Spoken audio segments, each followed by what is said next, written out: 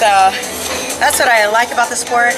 The other thing I like is that on my Insta page, you know, I have people who have followed me for years and then meet me in person and then find out I'm a little girl.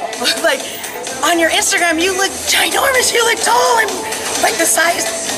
No, I literally am I'm 5'1" on a good day, and I probably am packing on about 125 right now. Well, I'll show you guys the difference. You guys see me all the time. I'm 5'6". I'm a little girl. This is Anjy, in real. Yes, she makes me feel like I'm 6 feet. Oh, jeez. But you know, it's funny. I have a picture of me on one of the last 5% entourage things that we did at the LA Fit Expo, and we were there waiting for our Uber.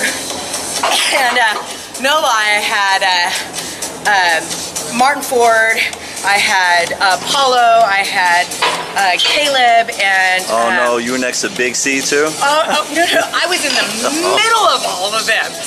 So I have this picture, and I'll send it to you. I have this picture of me and the 4 guys. All these guys are 6'1" and above. Oh, Martin Ford is 6'9". And here I am standing in between Martin Ford and Paulo, who is I think 6'2".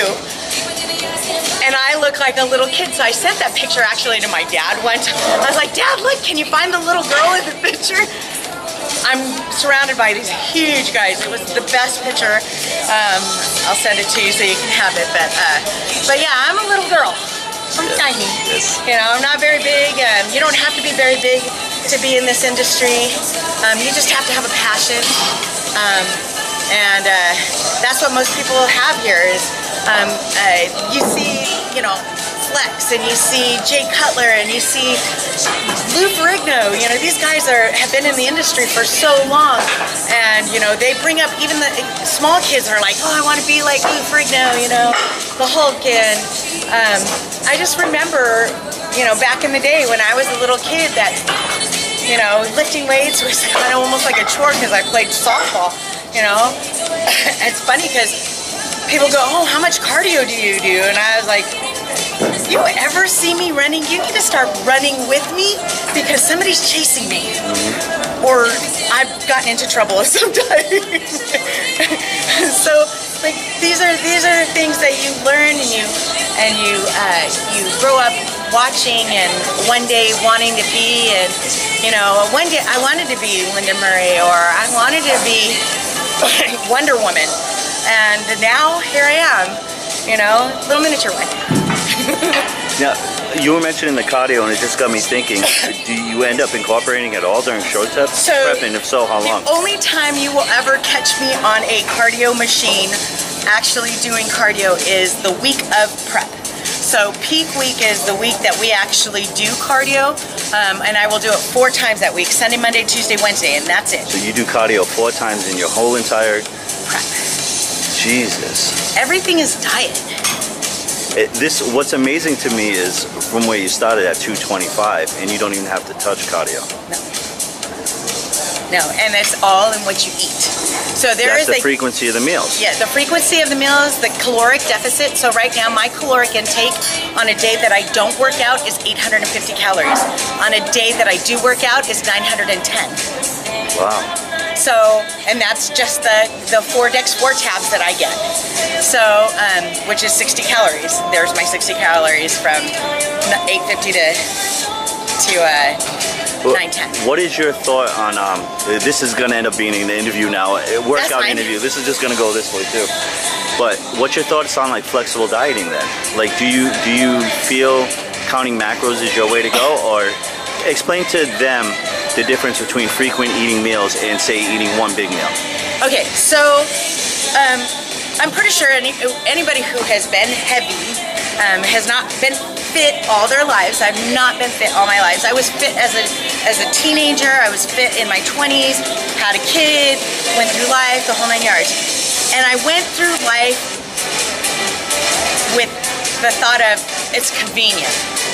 McDonald's is convenient, Arby's is convenient, Taco Bell is convenient. This is what all the kids want, so while I'm here, I might as well get something to eat.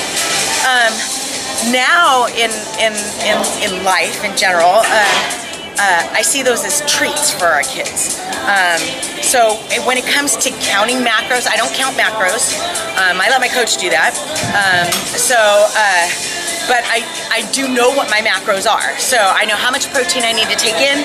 I know how many carbohydrates I'm allowed, and I know what my calorie intake is. And that's kind of what makes this work, is the caloric deficit, and instead of having to do cardio. So if I was taking in, and I've seen coaches give competitors my size like 2,900 calories in a day. There's no, well, there are ways for me to eat 2,900 calories. I'm telling you, those Snicker bars are great. But it's not lean food. You have to think about how lean you want to be on stage. It's not, people ask me all the time, what's your body fat right now? I typically hold about 19% when I'm off prep. When I'm on prep, I usually push down to about 10. Show day stage is about 10 to 12%. Anybody who's below 14, a woman in general, should be as an athlete, should be like at 14% body fat. As an athlete. And those are people who like run and do stuff like that. If you watch what you eat, you watch your fats, you watch your that type of deal, you'll still get the protein that you need in order to build those muscles, but you won't have the fat content behind it. Now, there are good fats. People ask all the time, well, what about avocado? Oh, it's great, that's awesome, but it's also still a fat. So if you're gonna do avocado in your life, if you're gonna do those types of fats, keto, people ask me about keto all the time. What do you think about keto? I think it's Atkins reinvented. That's what I think about keto.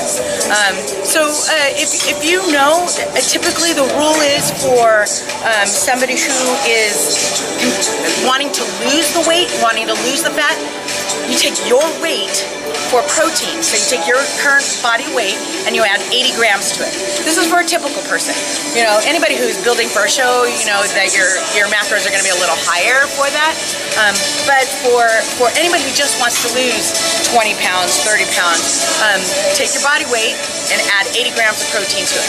80 grams above your body weight. So now typically I weigh 125 pounds right now. So at 125, if I were just to want to lose weight, not to add muscle, I would do 205 grams of protein a day. As a gastric bypass patient, people tell me, how do you do that? That is impossible. It is not impossible. Nothing is impossible. I am a pure believer that nothing is impossible. If I am a gastric bypass patient with a stomach that is literally this big, I can do it. Anybody who has a stomach this big can do it. You have to, it's a want. You have to have the desire. You have to want to do it. Nothing comes easy, nothing comes free. If you want it, you need to put in the work. Dieting is work. Lifting is work. When you were heavy, what was your light bulb moment that said, I'm done doing this, now's the time? Like, there had to have been that one spot that was just like, fuck it. So, at that point, at 225, I was on 3 different types of glucose control pills. So I was on diabetes pills. God, I forgot even what they were called. So I was on 3 different types, and then I was on 2 different high blood pressure meds that were kicking my butt, and I had no energy and literally nothing. The light bulb moment was when that doctor sat me down and said, Ange, you are 1 step away from insulin dependency. You go to insulin dependency, you're never going to be off insulin. Ever. And if you do that, guarantee you're probably going to be dead in 2 years. You continue on this track, you're going to die in 2 years. That's the light bulb moment when I knew that I didn't want to leave my kids without a mom. Now they just have a strong mom. That's all. They love me. They think I'm crazy. You're fun. You're fun. It's funny because my girls constantly, they obviously, when I first lost all the weight, I lost 110 pounds. My little one, I think she was about 5 or 6 at the time. She came up to me for the first time and she hugged me. And she goes, Mom, look, I can put my arms all the way around your waist. And that was like the defining moment. Like, okay, my daughter, who is 5 years old, has like arms that are this big, like a T-Rex, can put her arms all the way around me, and she was completely happy about it. So, and granted, she loved me when I was fluffy too, but from the mouths of babes, you don't yeah, even realize. From the mouths of babies who have no filters whatsoever, they bring you back to reality. So I did it for a good reason. I did it for my children. I did it for my granddaughter. I have a grandbaby. You know, I get to see her grow up. And that's kind of typically what the goal is to watch my babies have babies. I like it. Because of that, it's not because of money. Works in my blood and I'm killed because I'm hungry.